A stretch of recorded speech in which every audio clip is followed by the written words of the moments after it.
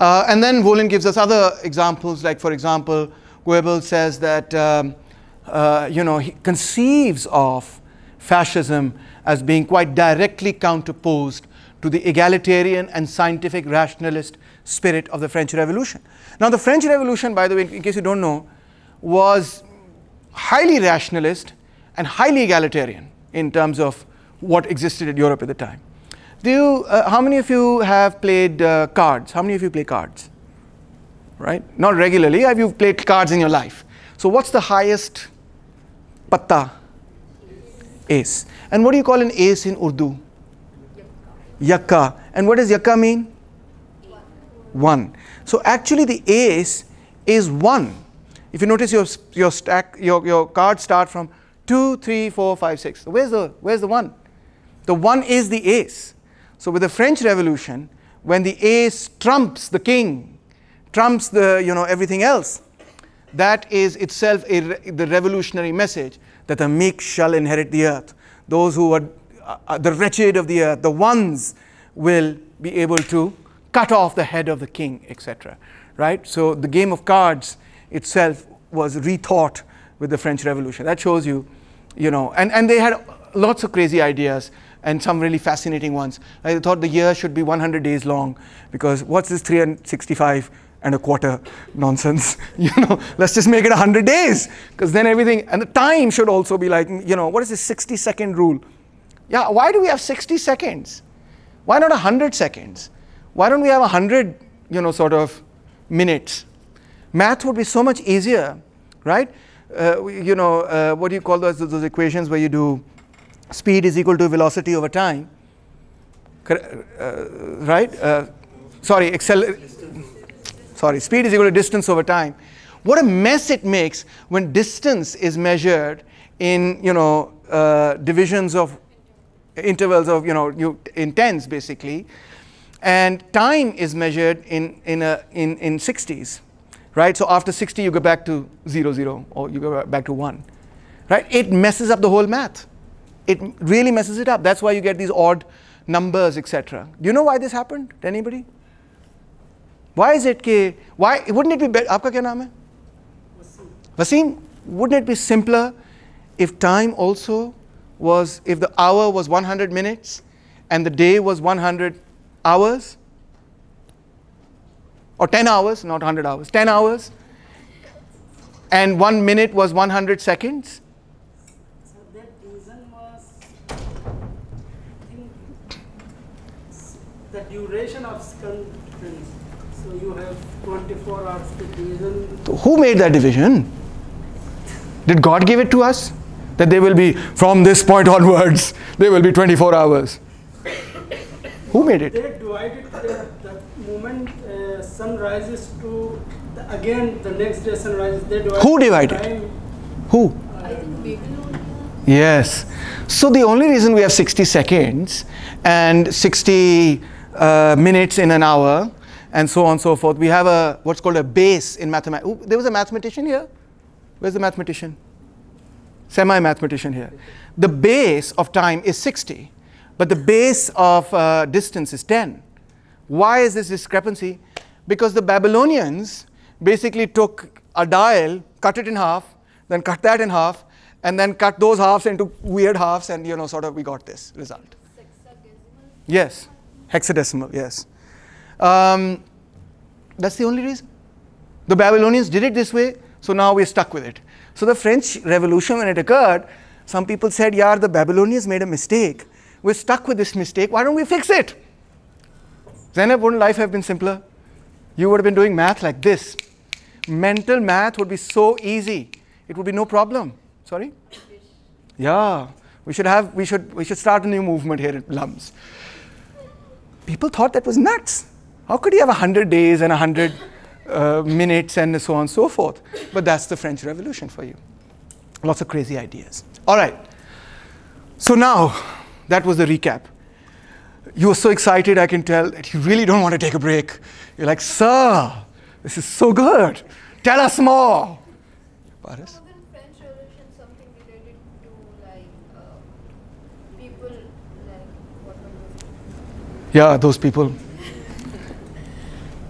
The workers and peasants. The workers. Yeah, absolutely. Wasn't there a revolution regarding that?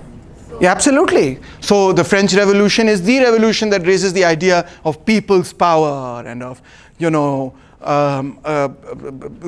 rule of the general will of the people. And so how did it transform to this?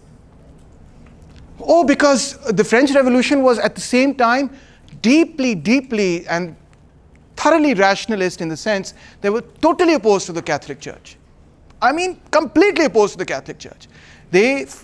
And not for no reason, the Catholic Church was the institution that held that entire feudal system in its place. It was the Catholic Church owned about a third of the agricultural land of Europe. It was itself a feudal lord, if you will, and it provided the ideological apparatus that justified the rule of feudal lords and kings and so on and so forth. It was part of the system, and it was perceived by the people as being part of the system. People were desperate, poor and hungry, and they wanted to break this system. And also the French Revolution had been preceded by about 100 years of some of the most fascinating new discoveries that mankind has ever made. It was preceded by what's called the scientific revolution. What was that?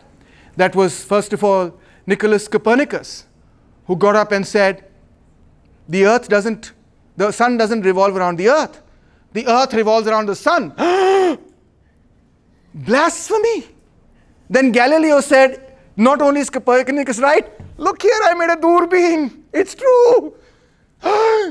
Double blasphemy. And Galileo was such a simple-hearted sort of guy, he thought he'd just invite the Pope and show him. And the Pope would be like, oh yeah, you're right. I guess Bible mein correction kar dete hain. It's not going to happen that way, right? For 2,000 years you've been saying one thing. It's not going to happen that you're going to change so easily. And then along came Kepler, Johannes Kepler. And what did he do? Well, what he did was he took the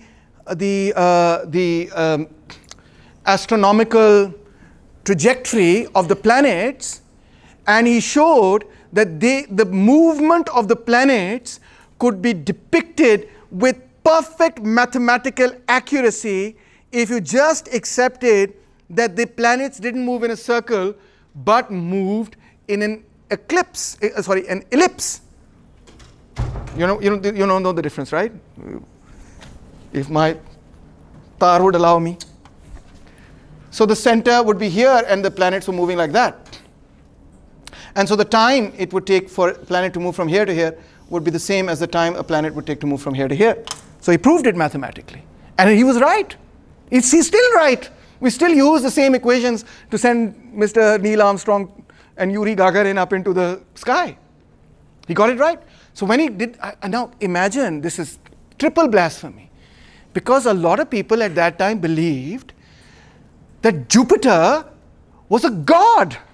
Mars was the god of war. Venus was the god of love. Mercury was the great bringer, the messenger of the sun, which they also believed was, sort of a god, etc.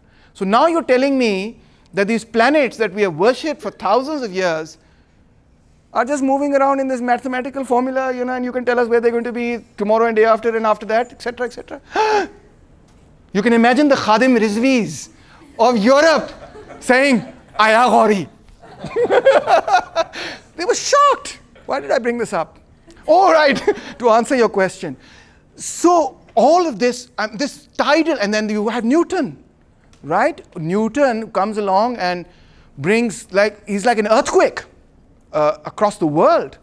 First of all, he's a smart guy. So by the age of his early 20s, he's around your age, when he comes up with calculus. He comes up with calculus. You are still trying to figure out what it is, right? He creates it. But he's such a smart cookie that he doesn't tell anyone. He does not tell anyone. Isko chhinke nikal gayi iski, sun ke. He doesn't tell it, he hides it, and then he uses it to, to make astronomical predictions and so on. And he publishes his result, but he doesn't tell his method until Mr. Leibniz gets up and discovers calculus as well. And then he gets all angry and mad and says, oh my God, you stole that from me, and so on and so forth, and they get into a huge fight. But Newton is like a train wreck. Why is he like a train wreck? Because he says, you know, his laws of motion, etc. And what he does is he shows that the reason why this is going to happen the way Kepler, Galileo, and Copernicus is saying that it's going to happen that way is because of a force that's acting to pull these two bodies together, and that is gravity. So he provides the scientific justification that then connects all the dots together and closes the circle of why, you know, the planets move the way they did. And you might think, I can't even see the planets in Lahore because there's so much pollution. You know, I can't even see the stars. Sometimes I can't even see the moon. Itni pollution ho gayi hai, you know. Why do they really care about it so much? Well, number one, there was less pollution, so they could see the stars. And number two, this is one of the great mysteries that man wanted to. We always looked at this, you know, not everybody had access to the beautiful mountains of Kashmir and Nathia Gali. Not everybody had access to the beautiful, you know, sandy beaches of I don't know what. Not everybody had access to rivers, and people lived in different climates. But everybody at night, when they sat down on their charpais and looked at the sky, marveled at the sights that they saw in the sky and wondered about them and created all kinds of mythologies and all kinds of stories and interesting tales about them, and sometimes believed the tales that they themselves created and thought that those tales came from beyond, and so on and so forth. You know, saw in the various constellations, they saw various animals in them.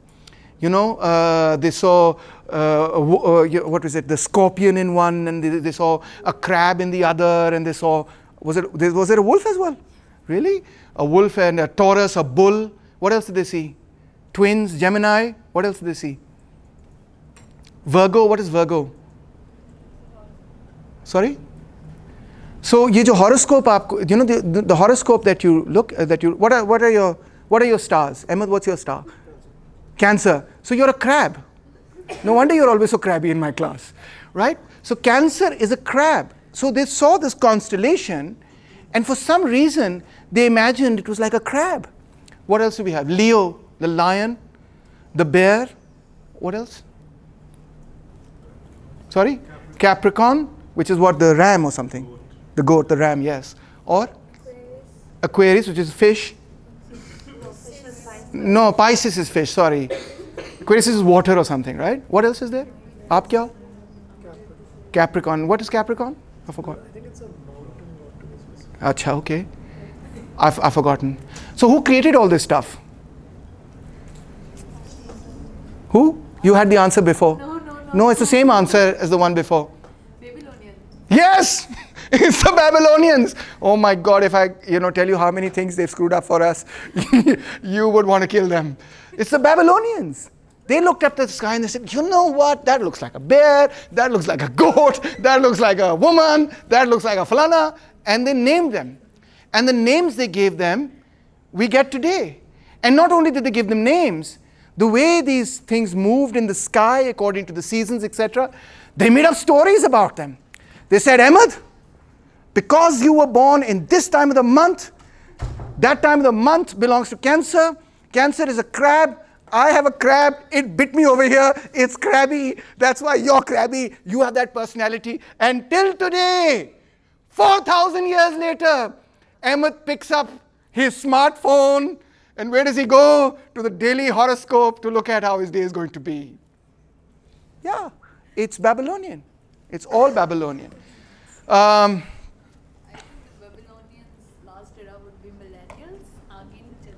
Maybe they predicted the end of the world. Yeah, maybe, I don't know. But the point is that, what was the point? I lost the point. Oh yes, the point was that these were the major discoveries that went across Europe like a tidal wave. And the result of them was not only the Enlightenment, but also the French Revolution. And then the ideas of people like Hobbes, and Rousseau, and John Locke, and Machiavelli, and others were an equal tidal wave in the world of politics. And so this is a revolutionary era where they believe that on the foundation of science and rationality, they're going to build an egalitarian society. So that's what's going on. Okay? All right, where were we? Yes, skipping from the Enlightenment, only 300 years forward, we come to the World War II. So after World War II, the Nazis are defeated. 50 million people lie in their graves. Millions of other people's homes are destroyed. Hundreds of thousands of people now live across Europe, some without arms, some without legs, bearing the wounds of the largest war that history has ever seen. A new society, there is also a new pledge across Europe that we're going to try and never have this again. We had 2 of these massive wars, and the results have been catastrophic, and we want to make a new society that is never going to have this again. Europe should never have a world war. It should never have a genocide. It should never have a situation where millions of people are pushed into camps where they are gassed to death. That should never happen. And that resolve is very, very strong. And there is a deep search for answers of why this happened and what can be done to avoid it. And one of the answers, not the only answer, there are many different answers. Of course, this leads to the creation, the very creation, on the one hand, of the United Nations. On the other hand, under the United Nations, it leads to the creation of things like the International Labour Organization. It leads to the creation of the Bretton Woods system, so that there would never be again an economic crisis of the kind that occurred after 1928 that could possibly lead to fascism. So there's the creation of the International Bank for Reconstruction and Development, IBRD, which later becomes the World Bank. And there is the creation of the International Monetary Fund that would give certain short-term credit to governments so that governments would not completely collapse, leading to the rise of fascism, as they believe occurred in 1920s in Italy and Germany. So it's really to stop fascism from rising again that these various institutions are built. And so that's the sort of, you could say, the liberals and others, or rather, that's not even so good actually. The winners of World War II create these institutions, which includes the Soviet Union, it includes the United States, United Kingdom, and so on. And but there is also a search in academia and other places, and one of the answers, one of the important answers that academia begins to give is that the reason why fascism arose is because of rational, instrumental thinking. This calculus, this cold-hearted calculus that we make, in this one column we will write all the things that are costs, and this other column we're going to write all the things that are benefits, and then we're going to make this cold, hard calculation of this kind of thinking stops us from being human. It treats people as objects, and we've got to stop doing that. And so the French intellectual scene, now by the 1960s, the French intellectual scene from the 1930s till the 1960s is completely dominated by Marxism, first of all. Okay? All the big French names from the 30s, 40s, 50s, etc., they're all raving Marxists, Leninists, communists, whatever, Bolsheviks, etc., etc. But then, by the mid and late 1960s, a transformation comes over France. And people move from Karl Marx to Friedrich Nietzsche. And this, Wolin calls a momentous shift in French intellectual life. Why does this shift occur? This shift from Marx to Nietzsche, from Marx to Heidegger and so on. They are reading Heidegger, they are reading Nietzsche, they are reading the German intellectuals, and they're saying, you know what? I think these guys are onto something, and we need to take them seriously. Despite the fact that they were German and we don't like Germans very much, say the French. Nothing personal, Sven. But these guys have something of value to contribute. We should understand them and so on. So what is it that causes this shift? According to Wolin, there are a number of things. First of all is the fall of France, by which it means the fall of the French Empire. From all France is no namby-pamby little state of liberty, equality, fraternity. That was a long time ago. After liberty, equality, and fraternity comes the era of empire and colonialism. All of North and Western Africa comes under French colonial rule. The French East India Company goes around the Horn of Africa all the way to the east and sets up trading centers in what is today Vietnam, Laos, Cambodia, China, East Asia, all over East Asia, and take over those countries, take over East Asian countries. They are even in parts of India and so on. So they are a major, major colonial power. How do they emerge as a colonial power? Mainly as a consequence of the French Revolution. The state is reorganized, it's much more efficient, it's much better, it's able to now dominate over many others. Then they create a little canal through the middle, because first they had to go all the way around Africa, now they can go straight through the Mediterranean, across into the Indian Ocean, and from there into. So they have these massive colonies. And in these colonies, unlike the British, who always thought that you people were natives and that was good enough, and you could learn the English language and so on and so forth, and that was good enough. And then maybe at some future point in time, you'd be quote unquote civilized enough for self-rule. The French thought of their French colonies as sort of part of France. The British didn't think of India as part of India, but the French thought of North Africa as being part of Greater France. क्यों भैया इसको उठाओ यार, ये बच्चा जो सो रहा है. Hi, how are you? Want a cup of coffee? You can go get one if you like. I say, yaar, बेचारे की नींद आ रही थी. नींद is such an important, precious thing these days. Disturbed him. Sorry, yaar. Where was I? So when the French lost the French colonies, and some of the big battles that took place are the battle in Algeria is one of the big battles that was occurring at the time from the 50s onwards. Sartre writes about it. Wretched of the Earth by, Frantz Fanon becomes a big thing across the third world as well as in France.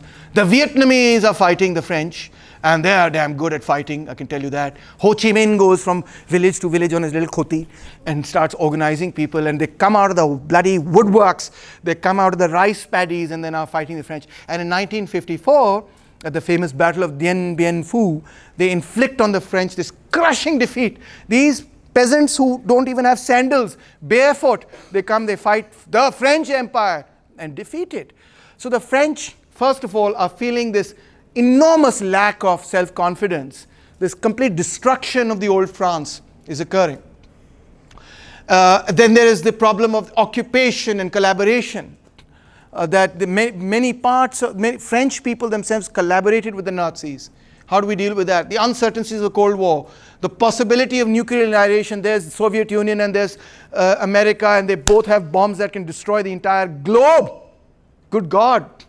They are defeated in Indochina, that's Vietnam. They are defeated in Algeria. At the same time, France is going through rapid urbanization.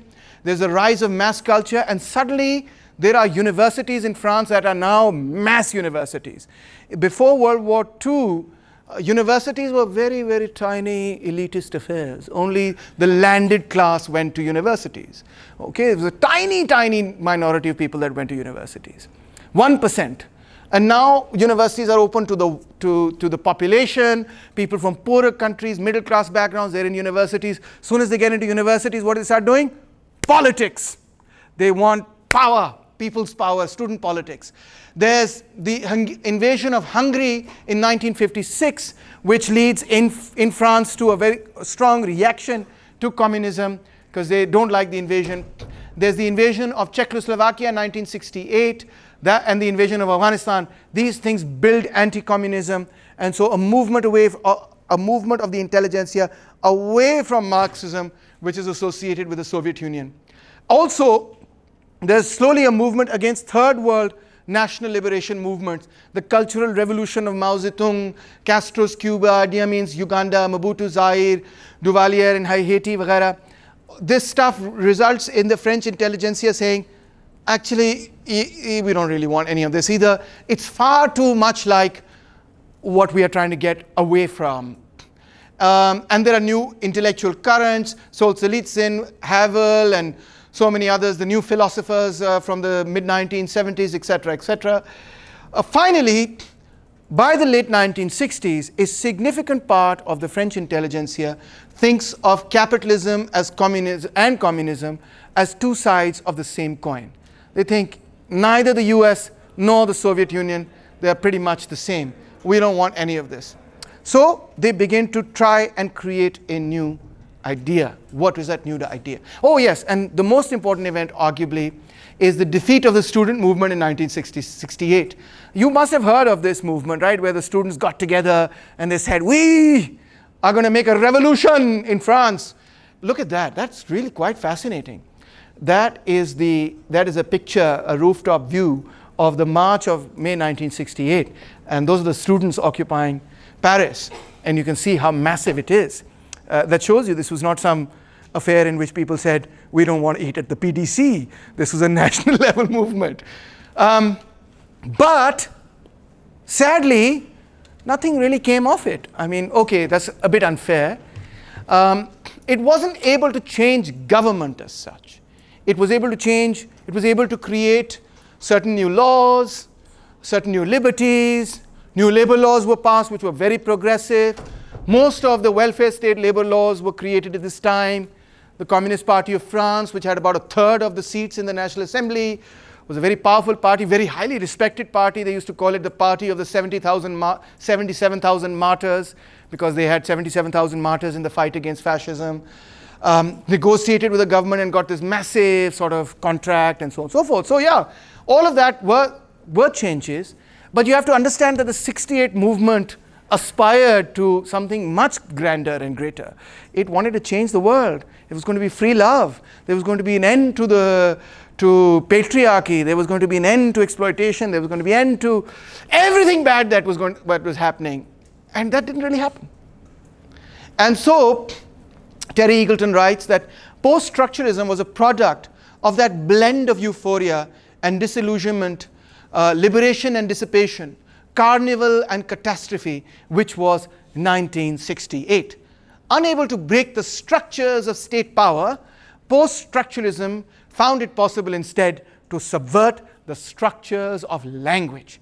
The freedom of the text or language would come to compensate for the unfreedom of the system as a whole. Had 68 won, he is saying, post-structuralism would not have come about.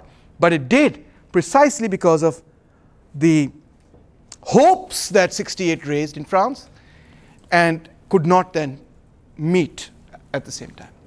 So now we get postmodernism. Nietzsche and Heidegger become the intellectual icons of post-war France.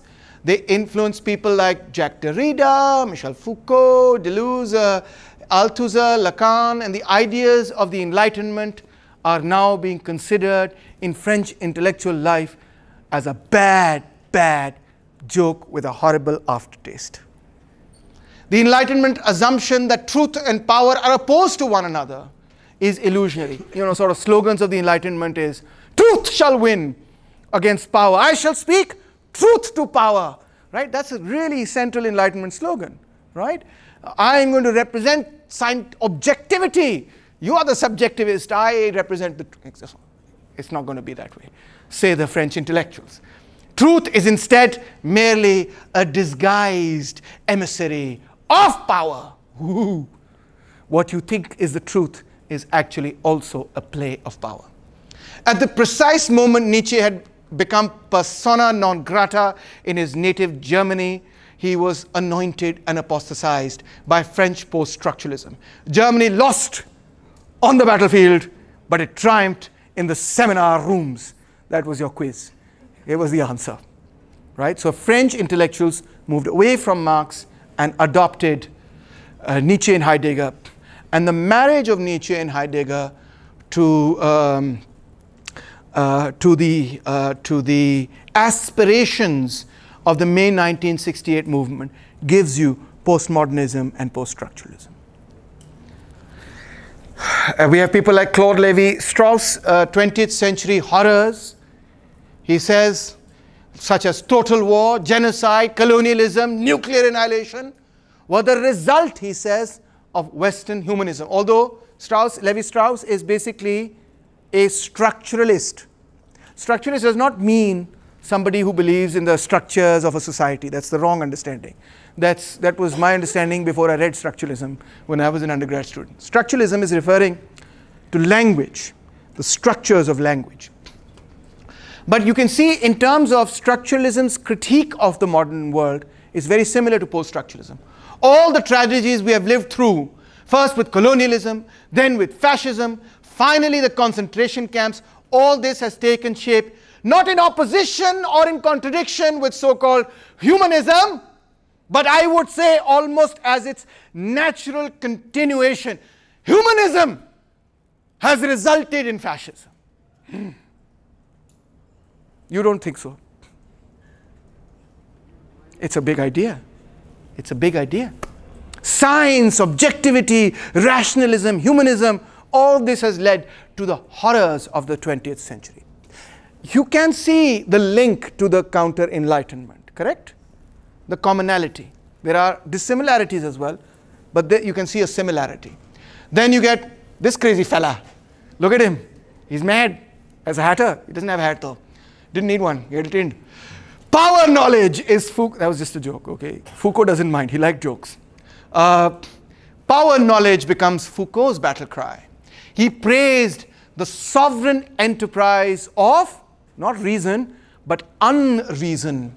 Power is everywhere. To contest it almost seems, no, is in fact pointless. You cannot get away from power no matter what you do. In the history of sexuality, he talks about the different economies of bodies and pleasures. He talks about the what's the right word? The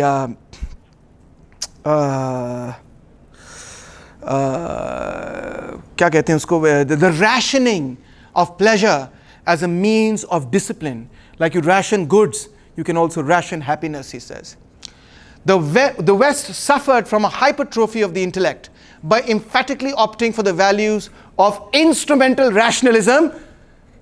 Somebody's going to teach you that later. Instrumental rationalism. Listen, just because I'm teaching this stuff doesn't mean I agree with it, okay? I'm only teaching you this stuff because it's important to learn it. And whatever I teach, at the moment that I teach it, I believe it 100%. But then I come to my senses, okay? The point is that it doesn't matter what I believe, okay? But you have to understand the argument. So he thought instrumental rationalism is the hypertrophy of the intellect, and it has systematically precluded other more distinguished value options. We have shunned aside other ways of looking at the world, other values, for this dispassionate, cold, rationalist, scientific, objectivist interpretation, which is just another power play. For Foucault, sorry about that error, Nietzsche's virtue was to have turned the acid bath of criticism against reason itself. Nietzsche turned reason against reason. Like, that reminds me of Al-Ghazali, who turned the Mutazilite arguments against the Mutazilites. So he turns reason against reason. Reason was constitutionally opposed to all metaphysical dogma and fixed ideas. Ironically though, one unexamined dogma yet remained reason itself. Reason is saying, I'm going to fight all dogmas. I'm going to fight all dogmas. We have to get rid of dogmas. Critical thinking, blah, blah, blah, blah, blah, blah, scientific objectivity, blah, blah, blah. Well, you never turned that scientific critical thinking, rationality against the concept of reason itself. Is it even possible? Reason remained convinced of its own impartiality, whereas all competing claims to truth were allegedly tainted by vested interests and so on. But reason was above all these things, so reason claimed.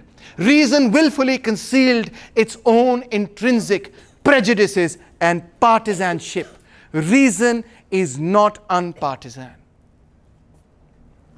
Truth is a thing of this world, proclaims Foucault in Truth and Power, as a system of ordered procedures for the production, regulation, distribution, circulation, and operation of statements. There is no truth in that sense. Its purpose is what? To regulate thought As such, truth is linked in a circular relation with systems of power which produce and sustain it, and to effects of power which it induces and which extends it. The historical analysis of this rancorous will to knowledge reveals that all knowledge rests upon injustice, not justice. That there is no right, not even in the act of knowing, to truth or a foundation for truth. And that the instinct for knowledge is malicious, something murderous, opposed to the happiness of mankind. You, my friend, kya naam hai aapka? Sorry? Mohit, you are the only good guy in this classroom. Everybody else is aspiring towards this murderous, malicious instinct for knowledge. They're pretending like they're really gaining knowledge. But you, my friend, are beyond and above all of that. And you're like, I already know this is all a bunch of lies anyway. You know, it's all there to make Taimur Rahman or people like him, you know, seem more authoritative. So there's no truth, says Foucault. And from Wolin says, but if you accept that there's no truth, then what becomes the basis of accepting an argument? It's your word against mine, and there is no objective truth to say what is, there is no objectivity to determine what is correct or incorrect. Then how do we determine what is correct? Well, we have to take recourse to, according to Wolin, to authority. Who is saying it? And I think Foucault is quite, you know, I mean, I think there's something to be said when Foucault says it's not just what is being said, but you must always examine who is saying it and what do they get out of saying it. How do they benefit out of saying it, right? So if I tell you that I am a PhD and you must listen to me, I benefit out of that. I gain power over you. That knowledge gives me power. And the knowledge, when you accept that what I know is knowledge, that gives me more power. Right? So knowledge power is the same thing for Foucault. So if that is the thing, then Foucault raises the question that you must always ask who and why. What do they get out of it? But Wolin says once we have discovered who is speaking and why they are speaking, we have as yet said nothing about the propositional content of the utterance or assertion in question. So it may be that who is speaking is a bad guy, and what he is saying is in his favor, but he may still be right or wrong. We don't know. Just because we know who is saying it and what they get or don't get out of it doesn't mean that what they are saying is right, correct, or incorrect. Of course, Foucault would not accept that at all, because he'd say this correct and incorrect jargon is itself the jargon that we get from this rationalist sort of stuff. But Wolin is not having that. Ferry and Renaud say, for example, the hatred of argumentation means principally the return of authority. For example, Foucault embraced the Iranian Revolution as it was anti-modern, anti-Western, and anti-liberal. He liked the fact that it was anti-modern, anti-liberal, and anti-Western. He liked it. He said, yeah, this is different. I want to support it. Why is that ironic? What's wrong with it? What's wrong if he supported the Iranian Revolution? You may ask. Yes? It advocated an absolute truth which was that could be one line of argument, but Foucault never thought of it advocating an absolute truth. Neither did he say they claimed that they were advocating an absolute truth. Foucault didn't accept that claim, but he did accept it is a truth, a perspective, an Iranian one, etc.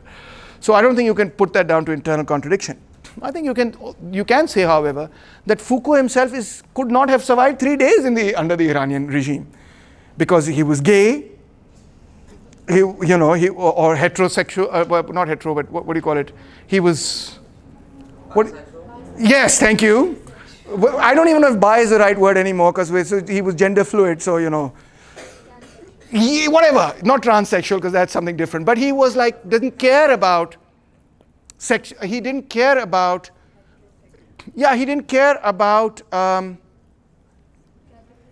yes, thank you. He didn't think that putting sexuality in these categories of hetero and homosexual and this and that, etc., was useful in any way, shape, or form. And he was deeply anti-authoritarian. He was always challenging the government and so on and so forth. He couldn't have survived 3 days in that regime. There's no doubt about that. But here's the more interesting thing. What does he say about the Iranian Revolution? The Iranians, Muslims, don't have the same regime of truth as ours. I don't know if you find that offensive or not. But you have a different regime of truth than the Europeans, which it has to be said is very special, even if it has become almost universal. The Greeks had their own, the Arabs of the Maghrib have another, and in Iran it is largely modeled on a religion that has an exoteric form and an esoteric content. That is to say, everything that is said under the explicit form of the law also refers to another meaning. So not only is saying one thing that means another not a condemnable ambiguity, it is, on the contrary, a necessary and highly prized additional value level of meaning. What does that mean? That means Iranians, whatever they say, everything has double meaning. Everything they say has two meanings. And this is a good thing. It's ambiguous what it is that they're saying.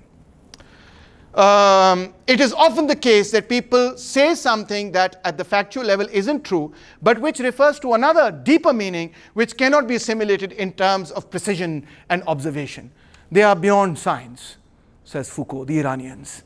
They are ambiguous in such an interesting way that you can't categorize them in the way you would under the Western metaphysical system.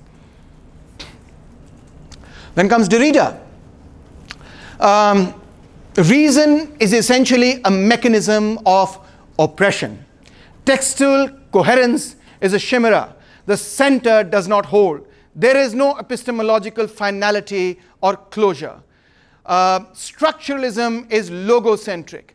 He is, of course, deeply influenced by Heidegger. You can read these statements and you can understand what they mean. There's no truth. Oh my God, I am almost running out of time. But since we're doing postmodernism today, and since phenomenologically you haven't experienced time as 1 hour 50 minutes, we're not really sure whether we're running out of time or not. Because there's no objectivist. There is no, your reason is essentially a mechanism of oppression. And there is no, okay, forget it. There is no epistemological finality on the fact that we have run out of time. Humanism culminates in the will only to will. It results in genocide, totalitarianism, nuclear annihilation, environmental catastrophe. This is the result of humanism. Everything is the text. It trivializes, but Wolin says, does it not trivialize mass murder, to see mass murder only as text? These are people's lives being destroyed. The gas chambers, sorry, it's not actually, it's Professor Evans, Richard Evans. The gas chambers were not written only a piece of rhetoric. 2 slides left, huh? I ask you for a little more time. Lyotard says reason is consensus with terror. Gadamer, Enlightenment ideals were bankrupt. Leading representatives of hermeneutics, all truth claims are situated, partial, contextual.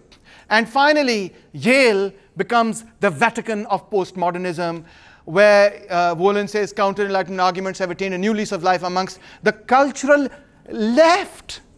What were earlier right-wing arguments have today become left-wing arguments. How's that, baby? That's called a googly. In fact, what's the googly, which is the googly on the googly? So, huh? Dusra. It's a dusra. Yes, that's a nice. All the girls are like, and the non-cricketers are like, what is that? There's a googly, and then there's a way that you do the googly that it actually doesn't do a leg spin, but it does what, an off spin or something, right? No, it's an off spinner uses it to bowl a leg spin ball. All right, okay. What's it when a leg spinner bowls an off spin ball? Oh, that's the googly. Sorry. Okay. So, whatever it is. Anyway, the point is, it's confusing. Where was I? The world is a socially constructed text. Human rights related to are basically a product of Western humanism. We must embrace cultural relativism. Reason is a source of tyranny and oppression. Discourse is a source of domination. Now we are in the period of postmodern scandals, because suddenly, in the late 1980s, early 1990s, it became disclosed that some of the big postmodern writers, many of them at Yale, turned out were fascists, writing for fascists when they were kids, when they were college students and in their 20s. Maurice Blanchard wrote for the pro-fascist and anti-Semitic journal Combat, Paul de Man was a guru of deconstructionism, wrote over 200 articles for the Nazis. These were then, people rediscovered these articles because they had been lost. They were in archives and so on and so forth. The archives were unearthed. They were republished. People were shocked. But Derrida said, no, he was just subverting Nazism from within. Heidegger, everybody knew that Heidegger was involved with Nazism, but the true extent of his involvement with Nazism became public knowledge only in the in the English-speaking world, only in the late 1980s, when there was this really very good book that was published with a lot of detail about, what his involvements were. Were postmodernist arguments prefigured by fascists? What then becomes the politics of postmodernism? For Derrida, it is difference. For Foucault, it is transgression. For Deleuze and Guattari, it is schizophrenia. Political economy, of course, plays no role in this analysis because they've all said that's all, rational, instrumental sort of thinking. But can this lead to a narcissist lifestyle politics, a new essentialism in which group identity or individual identity is elevated to the first principle? Is identity an argument? Postmodernism relieves me of the obligation to be right, says Professor Fish, and demands only that I be interesting. Disease of non-judgmentalism, says Wolin, leads to the paralysis of reason. Would that be so wrong? To end, what is the lesson that we can take from this? Well, the lesson that I don't want you to take is XYZ was fascist or not fascist, ABC was a horrible fellow or not a horrible fellow. The lesson I want you to take from this is how ideas are like streams of water, colored water, that are constantly mixing and synthesizing with each other in ways in which sometimes political movements are not. But ideas travel across political movements from the right to the left, from the left to the right, from the center outwards, and from the outwards into the center, in all sorts of other ways, interesting ways. And